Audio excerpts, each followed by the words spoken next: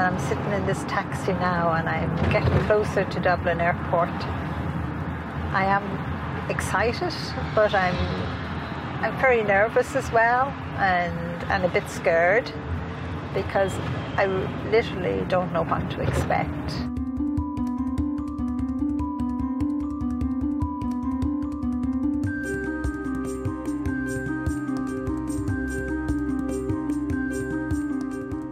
I know I will be very emotional, and yet I won't want to show it because I will want to look strong. And of course I'll have God and the angels there as well, so I know it will go brilliantly. There's no turning back now.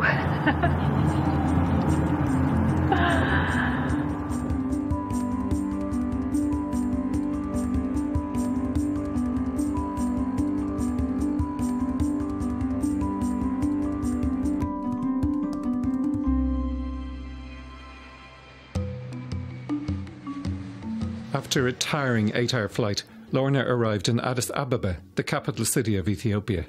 It is a beautiful country with a long and rich history, considered to be the birthplace of modern mankind. It is not without its problems, though, due to a series of famines in the 1980s, and more recently, unpredictable rain patterns due to climate change. With 94 million inhabitants, it is one of the most populated countries on Earth. We started our journey with a 350-kilometre drive to Debre Marcos in the central part of Ethiopia, a town of around 90,000 people where many of the projects are situated.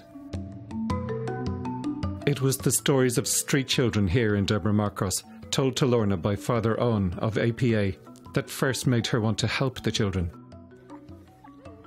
Lorna visited Bir Tesfa, a fantastic association for orphaned and vulnerable children who have lost one or both parents. The community came up with the idea of buying some land and building the dormitories for the young street children and scholarships to become whatever they want to become, you know, giving them a chance just like every other child that has parents. I think that's very important, and I was actually delighted to go there and even to see the play they put on for us. It is estimated that there are close to 1 million AIDS orphans in Ethiopia. Other children end up on the street because of poverty, abuse, conflict and trafficking. One of the success stories of Bir Tesfa is 18-year-old orphan and former street child, Asubulu Tesfaye. APA found him on the street and have a scholarship for him for going to university. With the support of the foundation, he is helped with his education and accommodation. He says, I want to be a doctor. I want to contribute to the world for the help that I'm getting. I will become a successful woman. I think you will become successful. That particular young man is actually right in here in my heart. The projects really help children reach their potential, and for Asubulu, who is a good student, the future is bright. Not only does he study hard, but in his free time he shines shoes to help with the rent.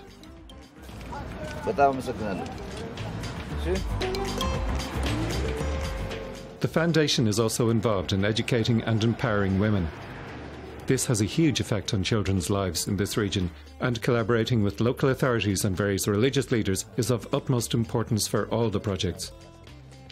What I thought was absolutely wonderful was all of the mothers generating income through different activities. Simple things, sometimes it was sheep, it was weaving, you know, even making food and selling it. And there was so many different ways that the women were generating income to support themselves and their children. I really felt very overwhelmed and yet very joyful. I don't know how to express it at the moment because we're only the second day in. You know, at times I feel like laughing and at times I feel like crying. And I would love to be able to help so much more.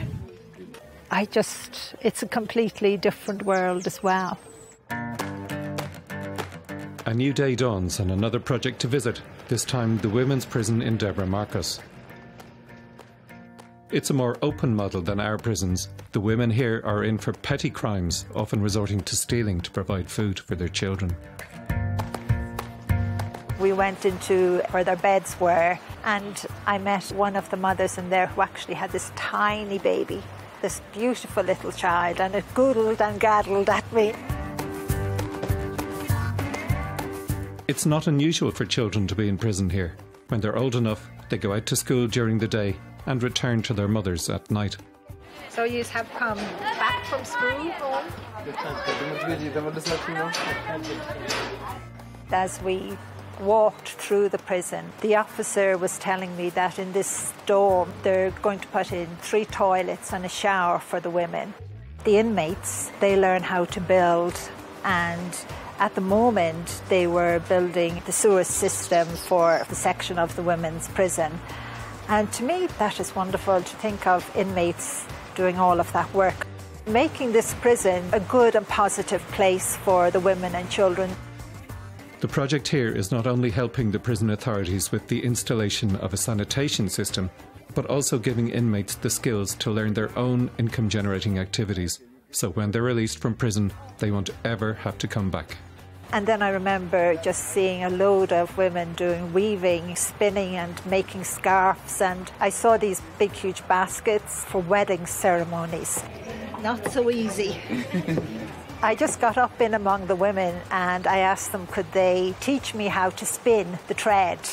And I can tell you I had all the women laughing, including myself and the officers, because I wasn't very good at it. But eventually I managed to do a string.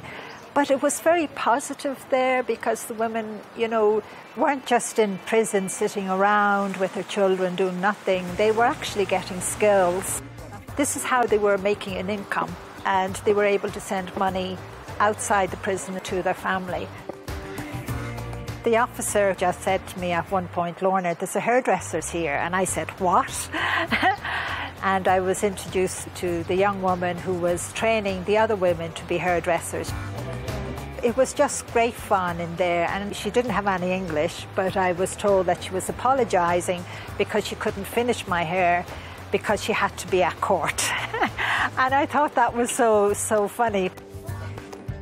I never thought I would have an occasion like this in my life, and to believe I got that opportunity in a prison, that's even more incredible. In Ethiopia, it can be very difficult for people to support themselves and their children. Many women who work in local bars find themselves forced into commercial sex work. By organising these bar workers into associations, these women can get help with health education and life skills. We met with 23-year-old Sintayu Werku, who had been forced into commercial sex work to support her child. የሚባል ድርጅትና ሲቢኤም ኤፒኤ የሚባል ድርጅትና ሲቢኤም ባገዘ መሰረት አንድ ላይ በመሆን ወደ ተሻለ ነገር እንድናወጣን እኛን ስልጠና የተለያየ ግዳፍ አደረገ። ከኛ በታች ያሉ ሴቶችን ደግሞ ያልታዩ ሴቶች እንዲታዩ አድርገን ለማውጣት ድርጅት ማህበሩ ተመስርቷል ማለት ነው። ግን ማህበሩ ተመስርቷል፣ በቂ ላይሆን ይችላል ወደፊት።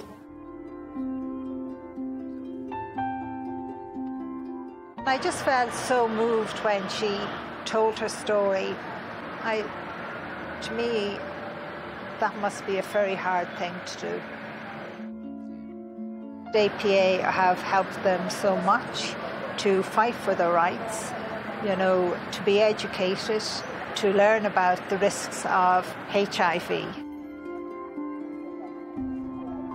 As a fitting end to the Debre Marcos leg of our journey, we went with Sintayu to the local Ethiopian Orthodox Church to celebrate the Feast of Our Lady.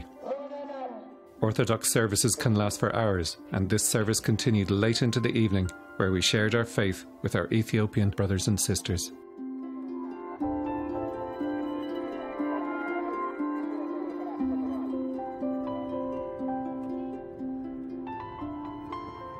As we travelled back towards Addis Ababa from Debre Marcos, we took a detour off the main road into the hinterland to visit a drought-affected area.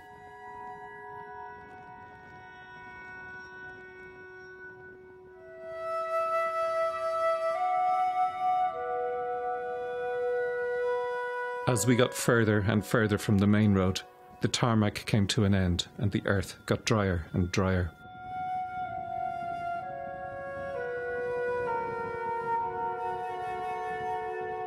It hasn't rained here for 2 years. The crops have failed and the ground is as hard as iron. As you drove deeper into it, it became more barren.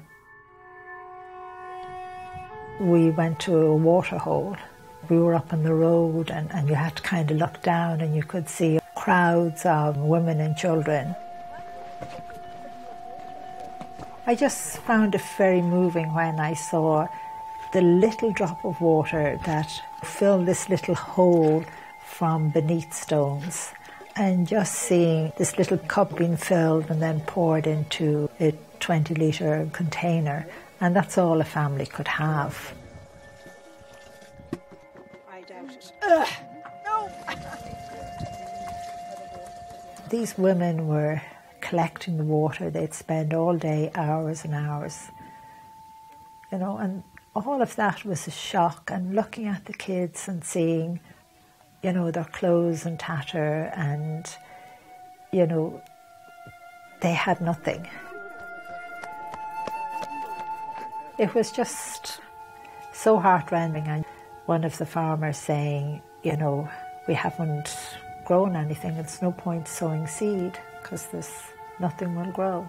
And we have to remember as well, they're having drought because of us here in Europe, America, China, because of all the pollution we're putting into the air. We have changed the climate on them.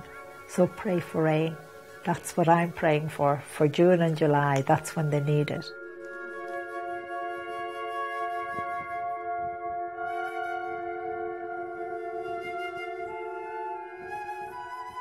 Back in Addis Ababa, we visited the Atsit Tekla Georges Elementary School, run by the Daughters of Charity, which receives no support from external NGOs or the government.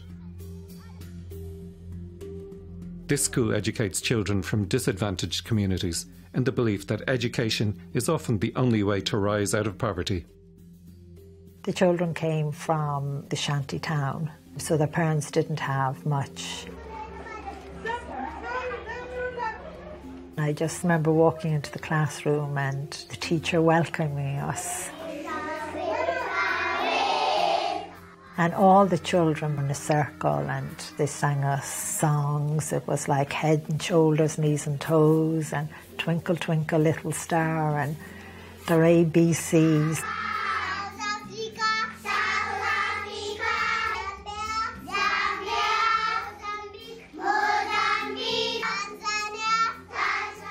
Nowadays, in private school, they use different technology.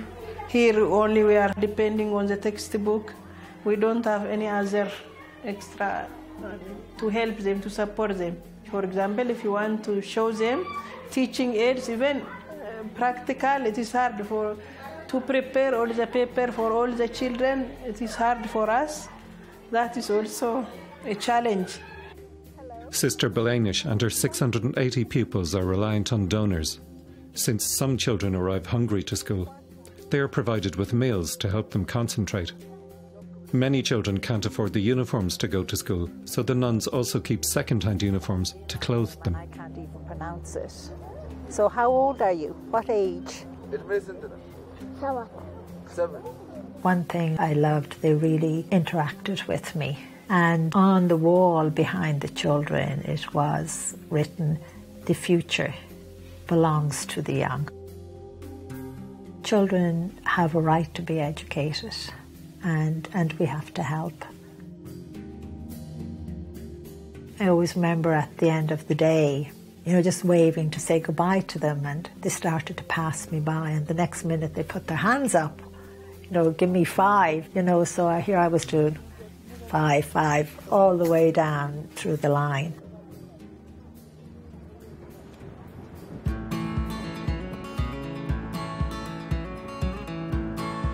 Leaving Addis Ababa behind, we started a 450-kilometre journey southwest to Bonga in the Kefa zone, the home of coffee.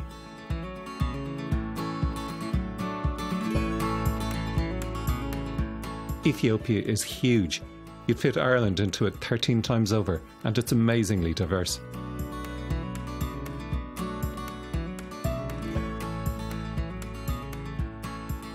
The landscape changed dramatically as we headed southwest to Bonga to visit the Menja people.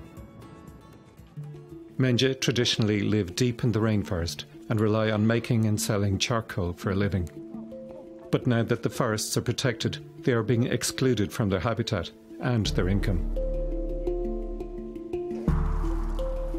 Menja have been discriminated against, not unlike some of our own ethnic minorities, and the programme here is trying to integrate the Menja people with the majority Gamero tribe by starting integrated kindergartens and through adult literacy activities.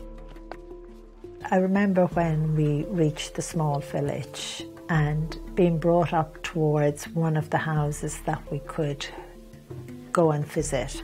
And they invited me into their home. We went in this tiny door and I had to wait for a moment for my eyes to adjust.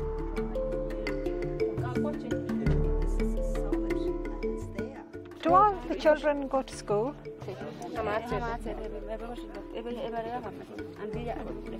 Will they be able to go to school someday?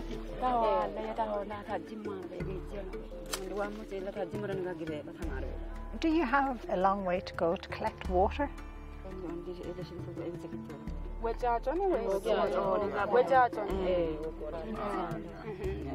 Is it clean enough? What food do they eat? What?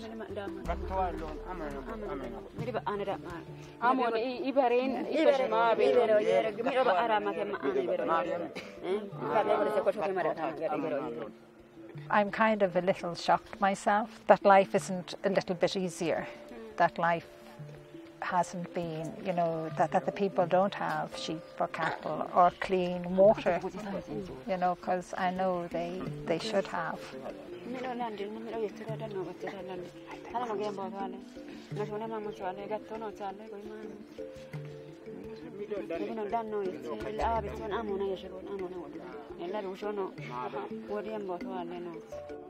I would like to say thank you to you all for welcoming me here, because to me it's a privilege to come into someone else's home, someone else's culture, their lives. Thank you, thank you, thank you.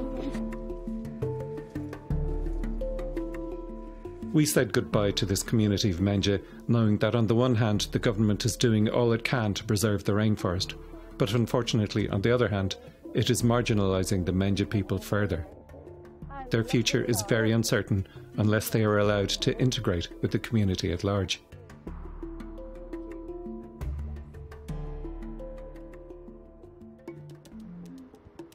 We then travelled to visit the Chena Warada Kindergarten School, where 72 Menja and Gamero children are being educated together. Traditionally, the majority Gamero have discriminated against the minority Menja. I remember looking up and seeing this one little house in the distance, and when we got up there, I could see all of the children, and they were very excited. And straight away they started to sing.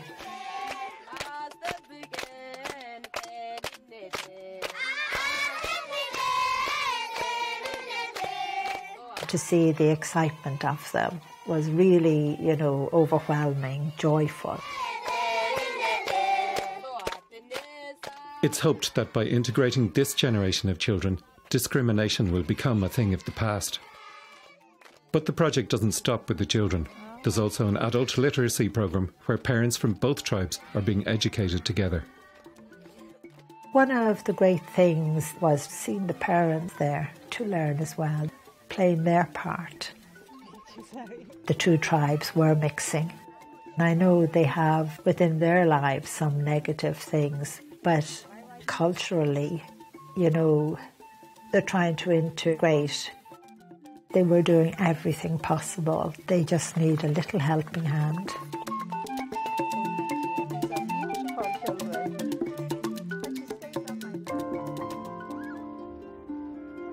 Leaving the Menja school behind, we set out on the last leg of the Ethiopian trip to learn more about water, something we take for granted here in the West.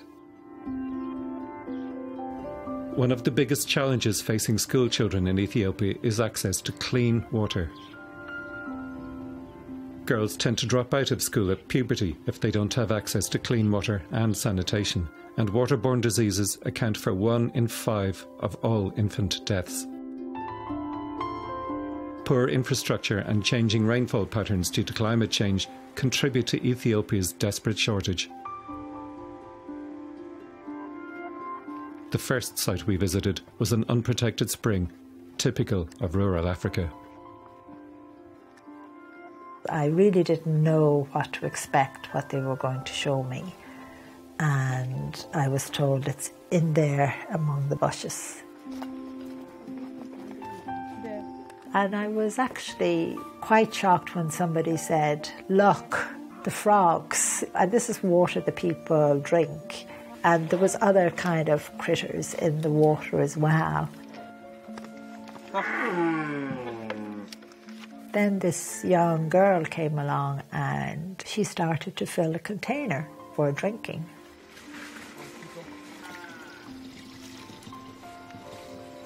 You know, they were drinking from this spring, but the water was absolutely filthy. You know, how many times has she gone there to fill that? And how many times has her family drank? So I'm hoping that in the future that this spring can be protected.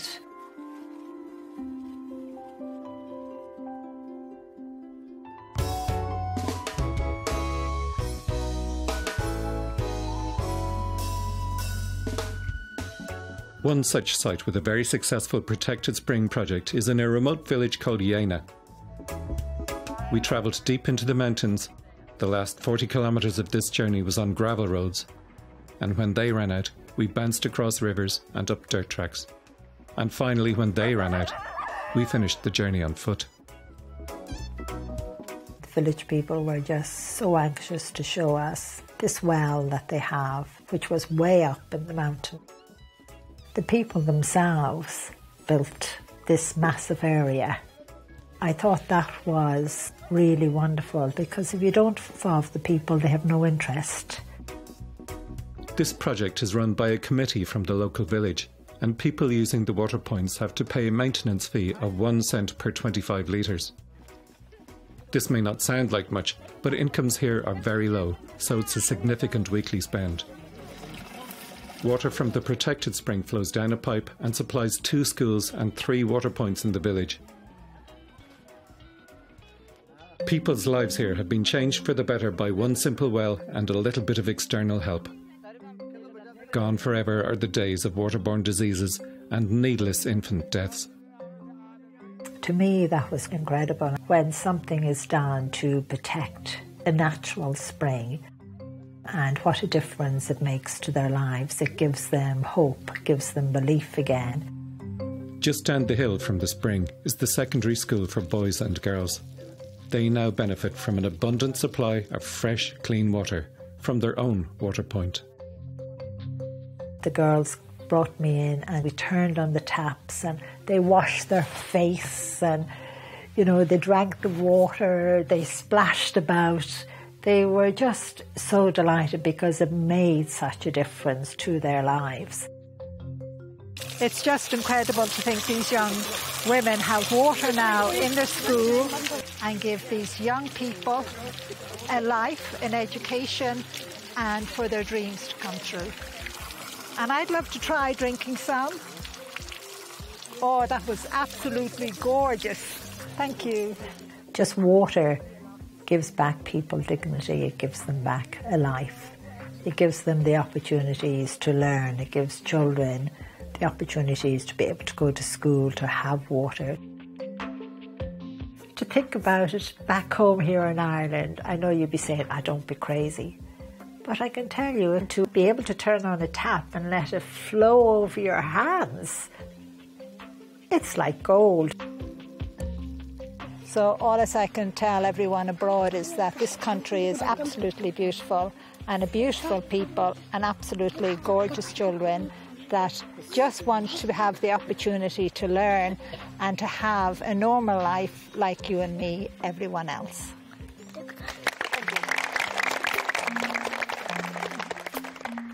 Thank you. It's very hard to describe now that I'm back 6 weeks or so, because my time over there in Ethiopia was very heartrending. You know, the people were absolutely beautiful and friendly, and, you know, they were full of life and enthusiasm, but they were struggling. What struck me the most, that's really a hard question to answer, because literally everything did. I don't have words. I don't have words. And just even the thoughts of it is pulling at my heart here now. You know, I want to cry, but I'm saying, no, don't cry. You can't do that. You're on camera. You know, just trying to hold it all together, because it was so moving. I suppose just seeing and knowing what's happening over there, all of the projects and what hope it's giving. And even my friend, the boy who shines shoes, and realising the potential that he has, because he wants to be a doctor and he's so determined. And please God, he will become a brilliant doctor and go out into the world. And now coming home here, it's like coming back to another world, another reality, and just seeing how much we have.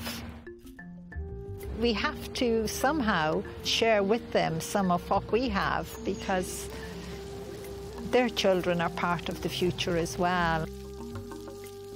Now that you've seen all of the wonderful work, I'm going to ask you to please donate to the Lorna Byrne Children Foundation to give a child hope for a future. So please help.